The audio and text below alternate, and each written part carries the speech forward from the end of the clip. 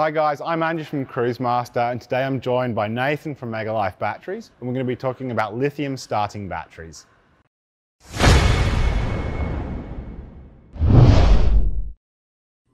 Thanks for coming in.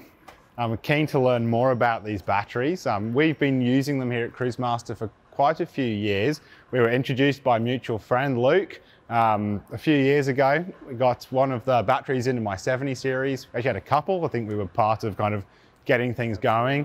And I was really impressed with the durability of these batteries and also the ability to be able to engage a secondary cell, which Nathan's going to talk about in a few minutes. Give us a bit of a background of who MegaLife is. Yeah, sure. Thanks for having us on, Andrew. MegaLife Battery was actually originally a racing car brand.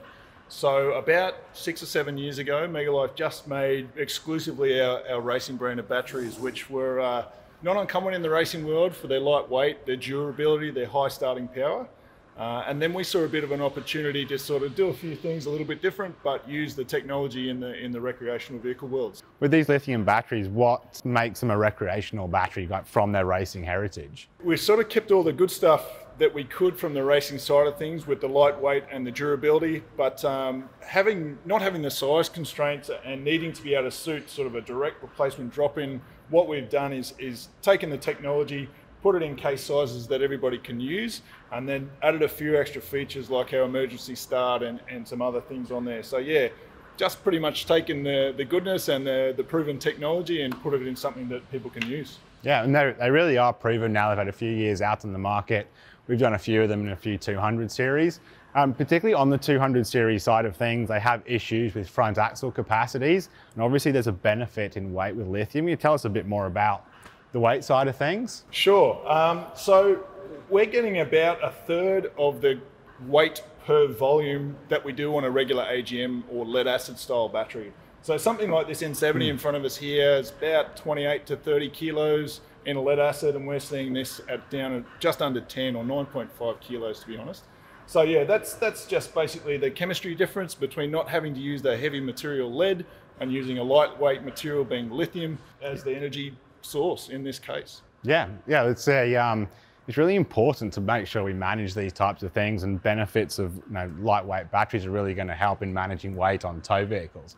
So one of the big things about the MegaLife battery in particular is the second cell and the battery monitoring gear inside. Tell us a bit more about how all that works. Sure. So you might have seen it in a few lithium products in general, but these batteries have a lithium cell pack and what we call a BMS, or a battery management system, on top.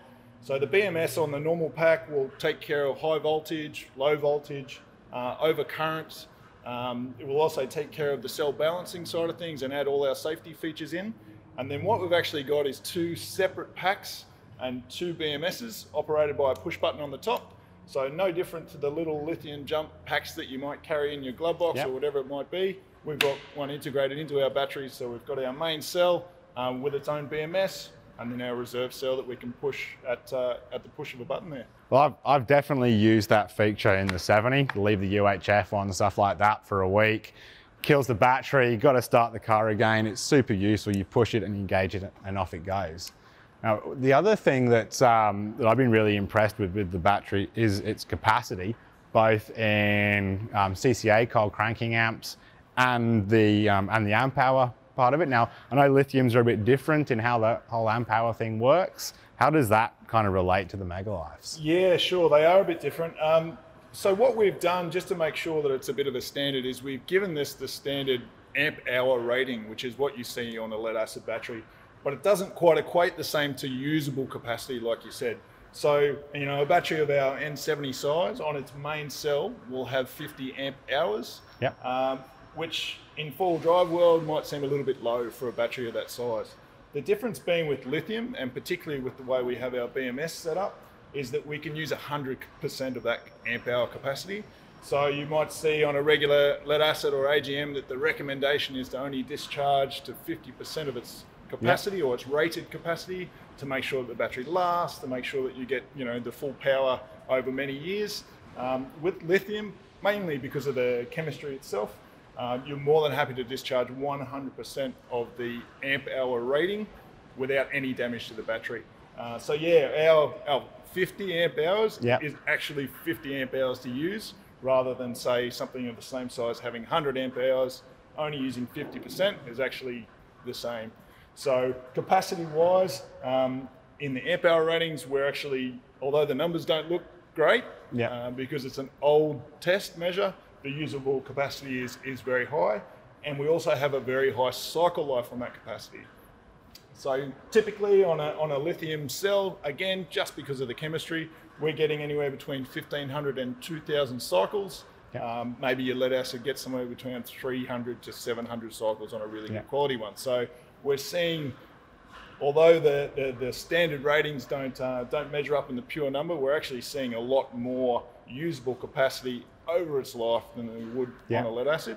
The other side of that power is the cold cranking amps, the CCA that you mentioned. Again, mainly because lithium chemistry has a lot lower internal resistance, we can put out a lot of power, so we don't have the resistance of having to push the current through the lead.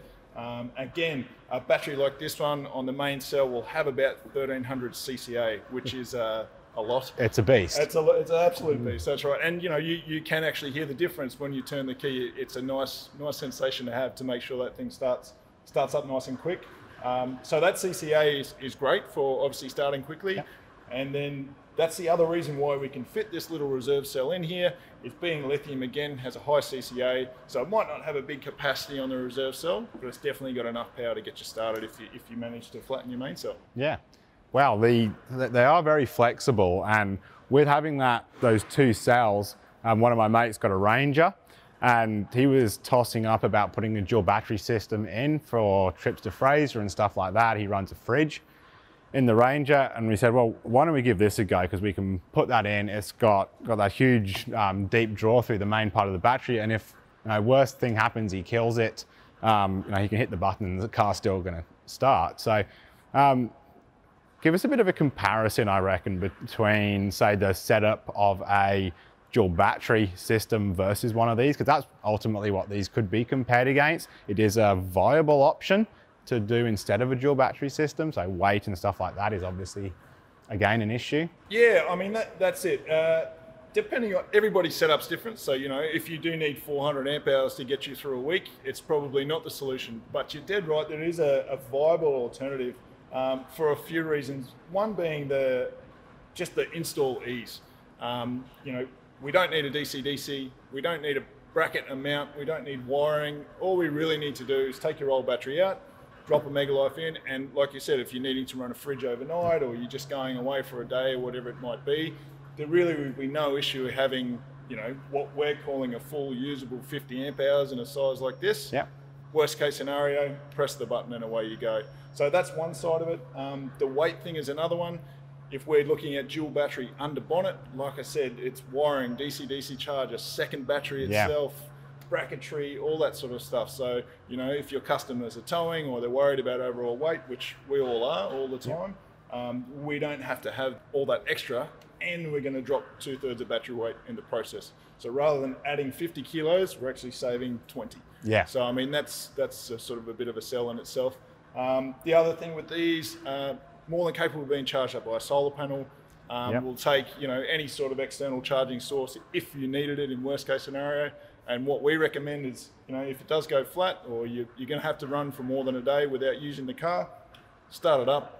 We'll take full charge from your alternator, and it'll be back to full, really quickly. Yeah, excellent. Now, a lithium starter battery under the bonnet. This is a contentious issue. We get it all the time, and it was something I was quite concerned about, putting a lithium under my bonnet. I don't particularly want to catch fire in the middle of nowhere. So these are rated for under bonnet use. Give us a bit of a background of that and what it all means. So a couple of things first. No different to lead acid, you can have flooded lead acid, AGM, whatever it might be. There's a few different varieties. In lithium cells, there's a few different varieties as well. So the cells that we use are a lithium iron phosphate cell. They're generally considered the safest of the lithium cells. So that's our first point. That's, it's not the Samsung phone on fire issue. It's a different chemistry, which is the safest of the lithium chemistries. We then add our BMS. So our BMS takes care of any under voltage, any high voltage. It has a temperature cutoff. It does cell balancing. It does short circuit protection. All of those safety features that if something was to go wrong, we're pretty much covered by our BMS. The third thing we do is the way we actually case the batteries. So these are a hard ABS case. We build our pack, put our BMS on top, we drop it inside the case, and then we fill the entire battery with an expandable foam. So that helps us with any vibration. It's a bit of extra heat insulation, like you said. So yeah, we're comfortable to warrant our batteries up to 80 degrees under bonnet temperature. Yeah, no doubt, like any piece of electronic equipment, don't mount it next to your turbo. But in most stock locations behind a headlight, somewhere in a cooler part of the engine bay, we so far haven't seen consistent battery temps of that 80 degrees, and we're more than happy to warrant them for under bonnet use. Yeah. And under the bonnet of 70s, they do get pretty hot. So that was something we were concerned about in early days. And we did some temperature monitoring under the bonnet from the rat run last year. I think we saw 70, 77 degrees under there. So it does get pretty warm in 40-degree ambient. Yeah, sure. No problem at all. And I do tend to kill second batteries. I go through about one a year due to under bonnet temperatures. I've had all of the big names and all the different chemistries. The only one that seems to be lasting though is this battery. Sure. So I have a lot of confidence in it. Okay, so following on from under bonnet temperatures and things like that that can affect batteries, other things is Australia and off-road, so dust and vibration and stuff like that. How do these batteries hold up to that? Yeah, so we've passed the IXP8 water rating, which is ingress of water and dust. So we're, as I said before, when we build the cell pack, put the BMS on top, we drop it in the box. We fill it with an expandable foam, and then we glue the whole thing together. So it's completely sealed. The extra foam inside is what helps us with our vibration. So none of the wires are rattling loose or connections coming apart, any of that sort of stuff. All packed inside the case and all ready to go.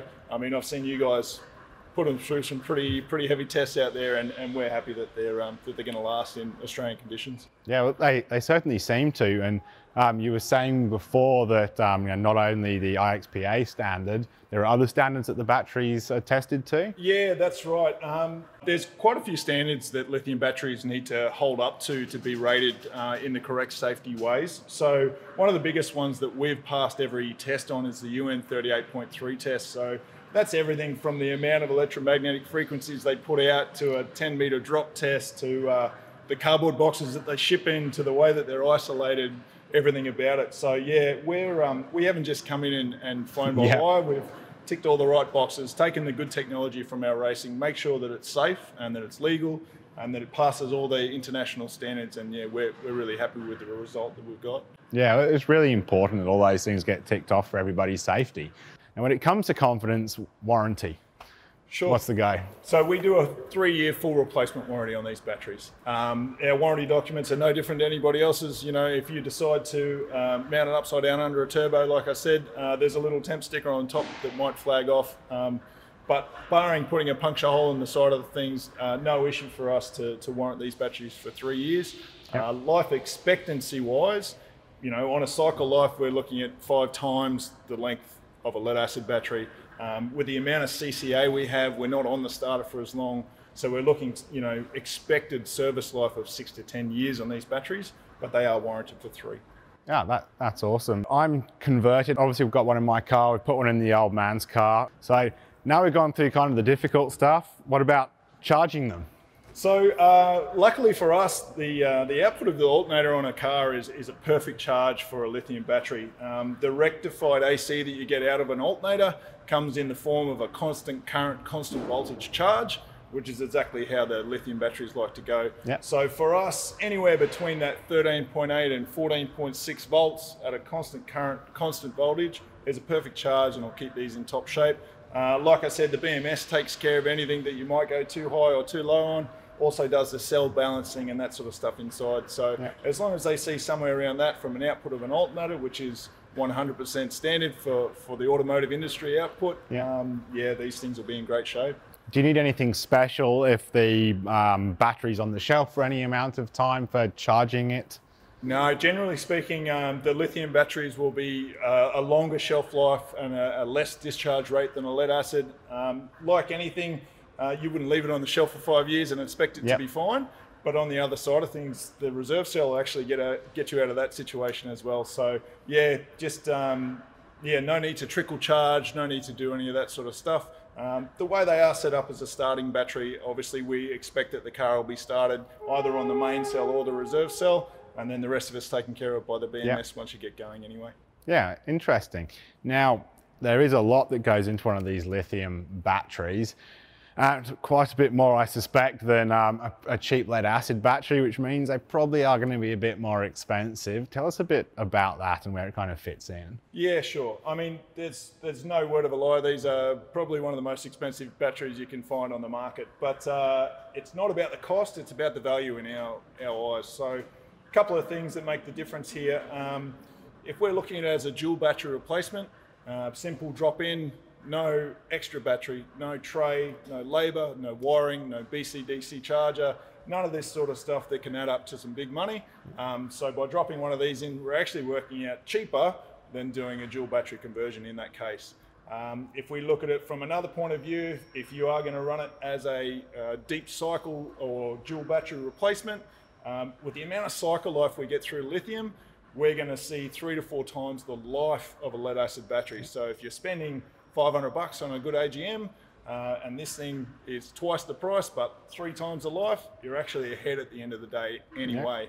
And then you've got the other performance-based things that, let's face it, everything with a high performance costs money. So if you need more CCA, if you're looking for a lightweight alternative so you can keep your car legal and add some accessories or whatever it might be over the front axle, really there's no other way to get it, and you get all the other bonus benefits as well with the reserve cell and the extra power and the long life and all that sort of thing. So yes, these are an expensive battery, but they are worth the money because of what you get as the final result. Yeah, I completely agree. I'm convinced. Now, how do people find more out about MegaLife? Sure. Well, the first thing we recommend is to come and see the guys at the Time Performance Centre. One of the reasons being is it's hard to explain to people how these things go weight-wise. So if they can come to a place like this and you can throw one in their hands and they can pick them up, they're not demos, they're the real thing, they are that light. It's a great place to start. The other place to find us is pretty much everywhere online. So megalifebattery.com.au, all the social platforms is MegaLife Battery Australia. We're an Australian company and yeah, we're all over the internet like you guys. Yeah, fantastic. Well, thanks for coming in and giving us a pretty comprehensive education of these lithium starting batteries by MegaLife. And if you're interested in more things to put in your vehicle and things like that, check us out on our social media channels so you don't miss out.